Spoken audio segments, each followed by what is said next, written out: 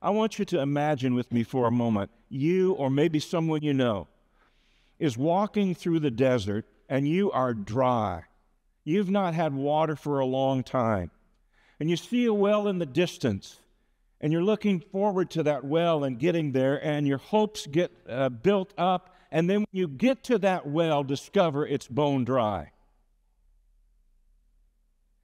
Tim LaHaye writes in his book entitled Revelation Unveiled, and I'm quoting, "Many thirsty souls stumble through the desert of this world and then finally see what they think is hope in the form of a church, only to find upon entering that it is completely dead.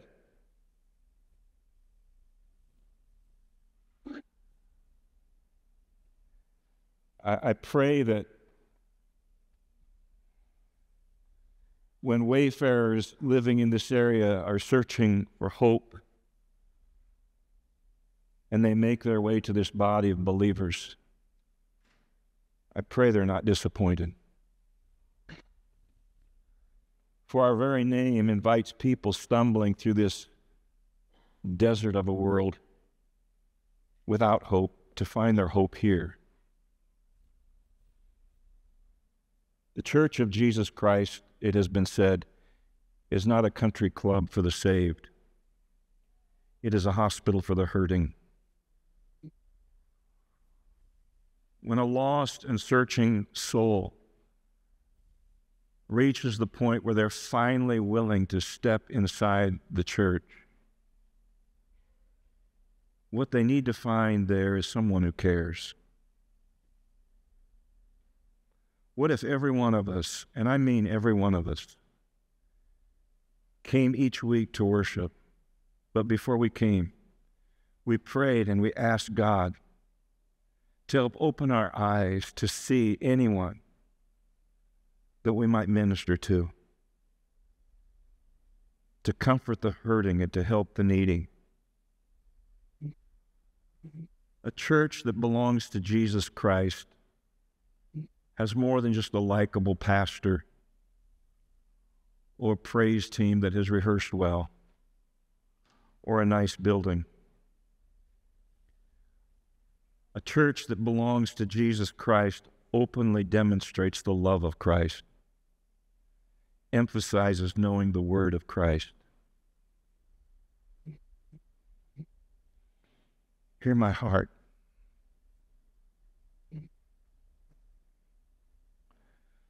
We need to be, we should long to be an asylum for the lost, a refuge for the brokenhearted, a home for the prostitute and the adulterer, a hospital for the alcoholic and the drug addict. If our only involvement in outreach as individuals or even as a congregation is what is spent through the missions ministry, we aren't a church.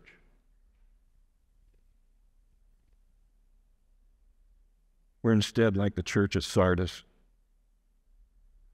which is why we have to constantly be asking ourselves, not once,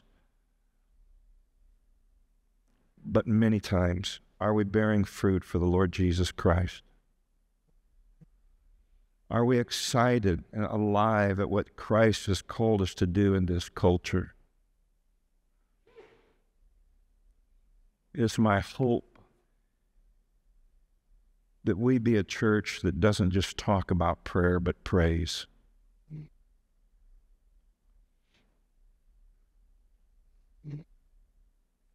That we be a church where people don't just give to the Lord because they feel like they have to, but because they want to. May God make this church one where souls are being won to the Lord because God's saints are growing in the Lord and everyone is being transformed by the Lord. God forbid that we would become content to simply go through spiritual motions.